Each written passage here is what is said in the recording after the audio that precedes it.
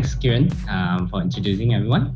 So my name is Jacky from ERS Energy. So we are also 100% fully Malaysian-owned EPCC based in Malaysia.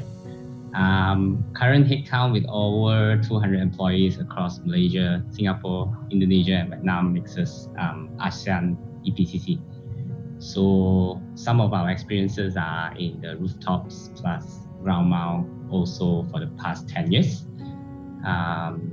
So we are also recently recipient of the Frost & Sullivan Malaysia Solar Power Company of the Year.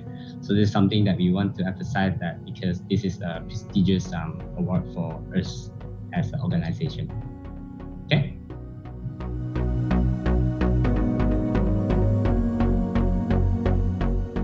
For me personally, my experiences will be on the rooftop solar. So we have heard earlier that SEDA has mentioned about NEM scheme. So basically the NEM scheme actually going to help improve the adoption of solar in Malaysia. So we actually do hope that this policy continuously gets supported by SEDA. And actually I have some data on my meeting points where from 2019 and 2020, we see a very big spike of adoption of NEM system in rooftop solar. So we are talking about 21.7 megawatt of adoption from 2018 to 31 megawatt at 2019. Okay, so that's about 14% or so of adoption. And then from 2019, due to the enhancement from the policies, we see that 59% increment of adoption of NEM quota. So we are talking about from 31 megawatt all the way to 183 megawatt till date. So SEDA also mentioned that we still have a balance of quota for NEM scheme in terms of rooftop solar in relevant, about 250 megawatt also. So we actually do see the good prospect on this. Yeah.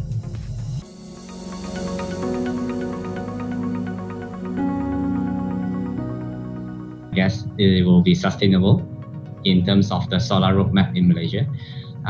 Personally, I think it's very, very positive for Malaysia market due to the due diligence has been done and the maturity of the market, you know.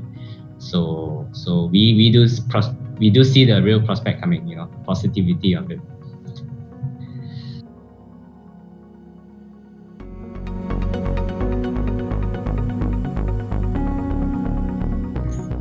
Same thoughts here. With the drive, even with the policy is a little bit unstable, but we still see the things are moving. So it will be a very, very positive state for things for coming months, you know, for the coming quarters, for the remaining quarters. We have the NEM coming to an end. We have the LSS bidding coming to submission in very, very close deadline too. So with that, I guess, yeah, let's see how it goes, you know, like Jay said, you know.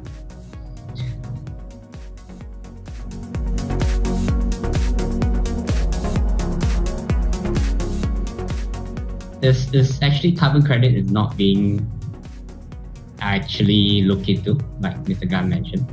But I am aware that with the current technology advancement, you can actually utilize carbon credits with some cryptocurrency and in exchange for certain services, for example. So I'm sure with that advancement in technology, it will slowly improve the awareness of carbon credits. Yeah.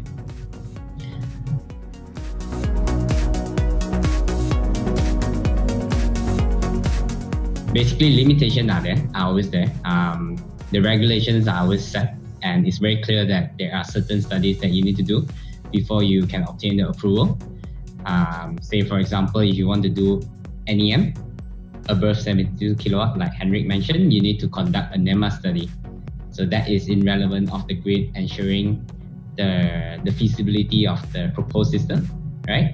So it is more steps ahead compared to a smaller system, but it is still a doable system. It's still, the regulations are there already implemented to make sure that there is no issues for us to work on the projects, a larger scale project. Yeah. So on the different schemes available, like you have mentioned, right, NEDA, there is the P2P pilot project going on. There is leasing, there is PPA, private PPA, there might be even DPPA that they mentioned that might be coming, right? So I believe these kind of policies will cater to different kind of clients.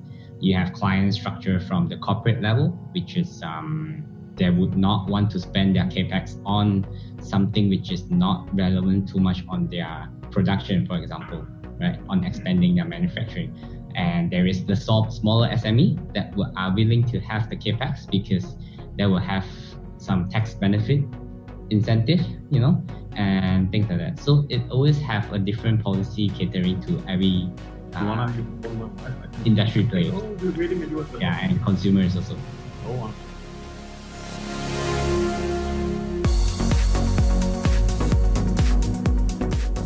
So thank you, EQ, and thank you, Kiran, to be the moderator also for our session.